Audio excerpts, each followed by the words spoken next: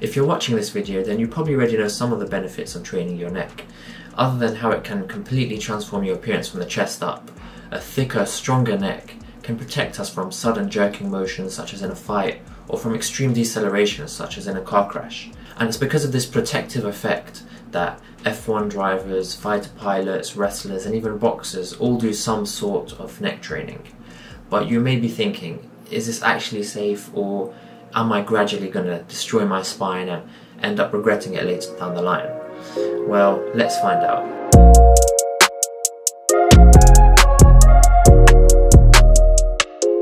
What are you saying, guys? Welcome back to another video. My name's Isa and I'm a medical student with a passion for fitness. So, are neck curls safe? Well, the short answer is yes, but you have to make sure that you're doing them correctly.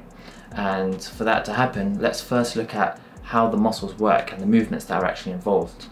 There are two deep muscles which are quite weak neck flexors called the longus capitis and the longus cervicis, and then we have the main muscle that contributes to neck flexion called the sternocleidomastoid or SEM, and you may have heard of this before. It originates from the collarbone here, the clavicle, and here the breastbone or the sternum, and then it inserts behind the ear on the bony part called the mastoid process. And that's why it's called sternocleidomastoid. Now the SCM muscle has quite a few different functions. So if you were to contract just on one side, it causes rotation of the head. So if you contract your left SCM, you turn your head to the right. So we call it contralateral rotation. And another major function is obviously neck flexion, which is the motion that we're trying to target in this exercise. And to do that, what you want to avoid is doing any neck bridging.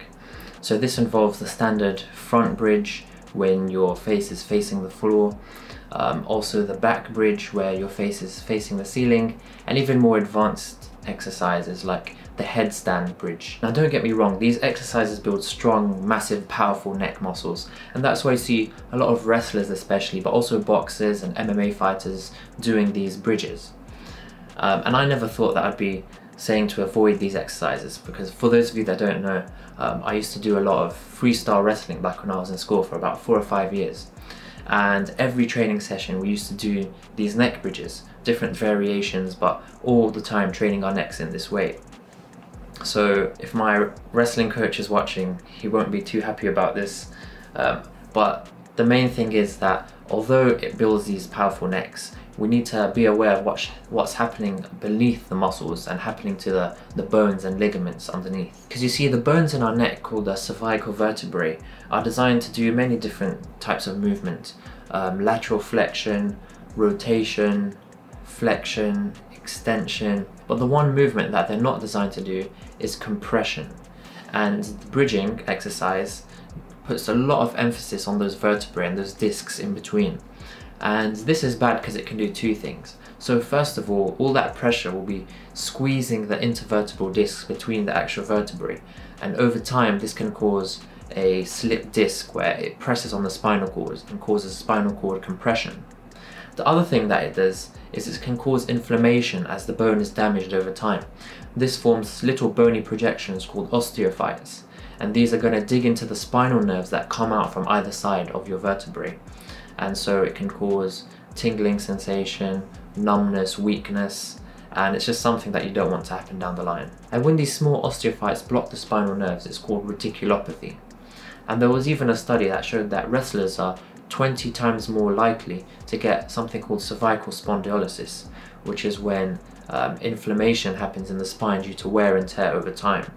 And this was in the 40s and 50s that they saw a lot of wrestlers getting it. And this was compared to people that never wrestled, and it may be attributed to the practice of doing a lot of bridging in almost every training day. And that brings us on to the weighted neck curl. Why is it safe exactly? Well, first of all, it's a natural plane of motion, it's flexion, there's no compression that's involved. Secondly, if your neck does get tired, because of the way that we hold the weight over our neck, you can always move it with your arms so that you can bail out if your neck gets too tired. And also, I'll leave a link in the description showing that Greg Nuckols has also confirmed that this exercise isn't really damaging to the spine. So let's look at how to actually perform the neck curl safely and effectively. Well, first what we want to do is warm up.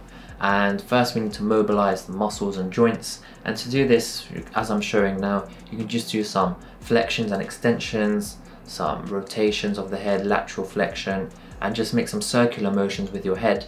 And this is just to ensure that the joints are mobile and lubricated and the muscles are getting warmed up, the SCM but also the muscles surrounding it. And this is going to help us prevent any muscle strain.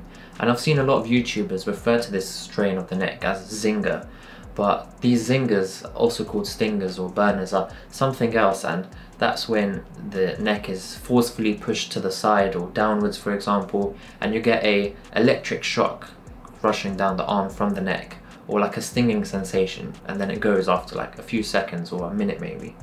And this is just something that I wanted to clear up. Pain after doing neck curls is more likely to be muscle strain than a zinger, as zingers don't really last that long. So to set ourselves up for the neck curl, what we want to do is first bring our chin backwards, and this is going to create a nice base for the movement, similar to when you pull your shoulders back for the bench press. This is going to do the same thing and make sure that you're focusing on that SCM muscle. It's also a good idea to keep your jaw shut so that your teeth are touching one another, and this helps prevent any clicking when you're doing the curl. And if we're trying to play it safe, then we can also limit the range of motion in the neck curl, so cutting out the extreme ends. So this means that we won't be going too far back where we're hyperextending the neck, and also not excessively flexing the neck and bringing it forward too much. And when you're doing the exercise, you really want to feel the front muscles of your neck contracting. You don't want to be using any momentum, you don't want to be using too much arm swing. Some people even turn this exercise into a crunch. You don't want your abs to be involved that much. It should be a small range of motion where you can feel the front flexors of the neck working throughout, and you should be controlling the weight. This doesn't mean that you have to do it very slowly, as long as you are controlling it on the way down and not letting the weight just drop down on its own. And just a couple of tips. So firstly, the weight plate, the center of it should rest on your forehead. This makes sure that the neck is actually moving the weight, and it makes it less likely that your arms are going to be pulling it, and you're going to feel it more this way. Secondly, you might want to try using a rubber plate, because it can actually hurt your forehead after a while. Alternatively, you can use a beanie. Just throw on a beanie, make sure it covers kind of the eyebrow area of the forehead, and then just slap on the weights and do your neck curls like that. And in terms of sets and reps, because it is a small range of motion, we want to make up for that by doing a high volume set. So this would be similar to the calves or the forearm muscles. Because the range of motion is small, we want to make up for that by using the time under tension to really grow the muscle. And so you can do 4 sets of 25, for example, and take it up from there, or increase the weight and drop the sets down a bit. And just like any other exercise, if you start using a weight that's too heavy too soon, you're more likely to get muscle strain or injury, and something that we don't want to happen. So to avoid this, if you are a beginner, just start with body weight, just your neck moving alone. Then you can gradually work your way up to a small plate, maybe 5 kg, and then over time gradually build up the weight, just as you would with any other exercise. And finally, it's important to remember that this exercise only trains the front flexors of the neck. So it's important that we train the other muscles of the neck as well, so neck extension and lateral flexion especially, as this is what's going to help avoid any imbalances and any postural problems down the line.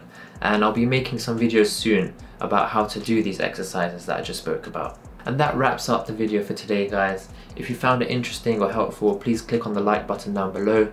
If you are new to the channel and you want to see more videos backed by science, then make sure you click on the subscribe button and the notification bell so that you stay up to date. But with that being said, guys, work hard but work smart, and I'll see you in the next video.